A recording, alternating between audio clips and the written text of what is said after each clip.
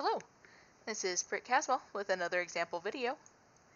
In this video, I'm going to be covering example 3 in section 2-2 from the SavvasRealize Algebra 1 textbook. In this video, we are looking at sketching a graph of a linear equation in point-slope form. And so what I want to do is give you a procedure so that you know how to do it. So the first step is to identify and plot the point. Okay, so if ever we are graphing a line, you always want to have a certain point that you find first. Okay, it's going to be some kind of ordered pair, x, y, and then you are going to plot it on the point, or on the coordinate plane.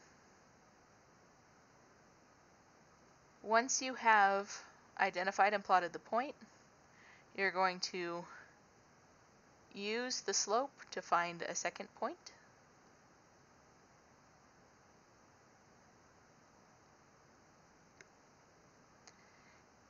And then our last step will be to connect with the line. You can also plot additional points if you want. I might do that. Additional points. And then connect with the line. I find that having more points makes it a lot easier to draw a straight line, and it makes my graph more accurate. Alrighty, so for this first example, we need to identify and plot the point. So just a reminder, point-slope form is usually written out in this way, where m is the slope, and then the ordered pair x1, y1 is the point that's given to you. Now, just a heads up, do you see how it's being subtracted in our formula? That means that the actual ordered pair is the value being subtracted from these parentheses. And what that looks like is it's going to look like we're flipping the signs. So for example, y1 is the number being subtracted from y. So if I look at my equation, the number being subtracted from y is 3. Here on the left, where they have x plus 1, I need to break that into x minus negative 1. So what number is being subtracted from x? Negative 1 is.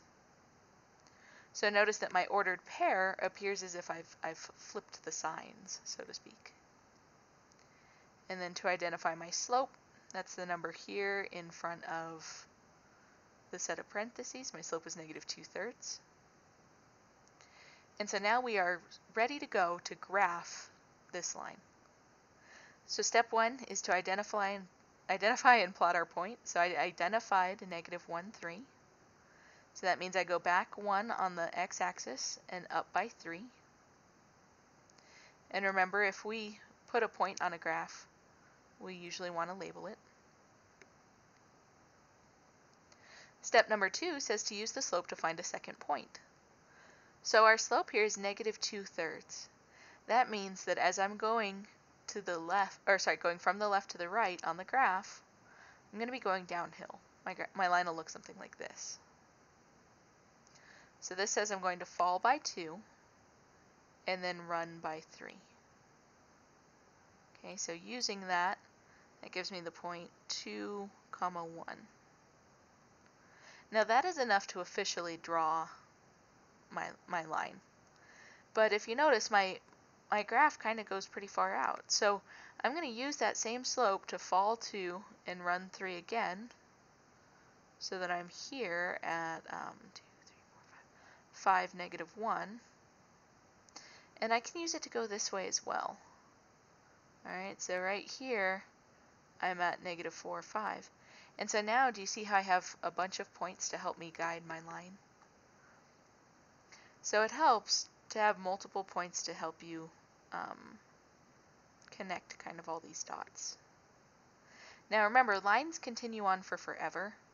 So when we do draw a line, we want to make sure to add these arrows on the end to tell the person looking at our graph that, yeah, this line goes on for forever.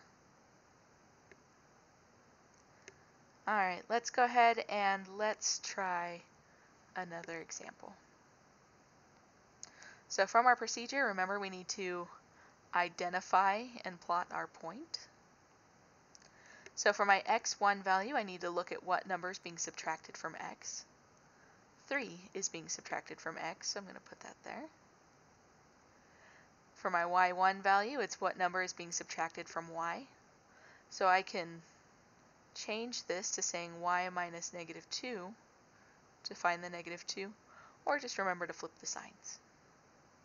So I'm going to plot that 3, -2. So I go to the right by 3 and down by 2.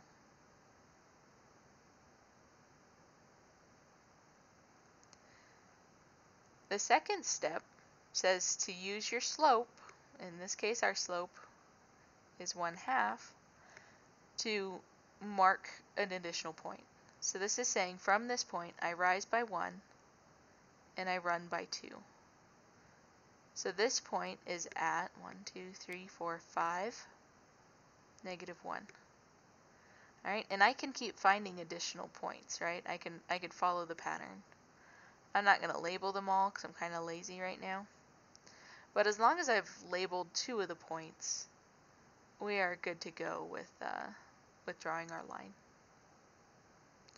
All right, and then step number 3. Step number 3 is the line step. So I'm going to take each of these points and I'm going to do my darndest to draw a line through them all. And remember to put my little arrows on the end to remind my graph viewer that that line goes on for forever. And that's it. That's example 3 on sketching the graph of a linear equation in point-slope form. Until next time.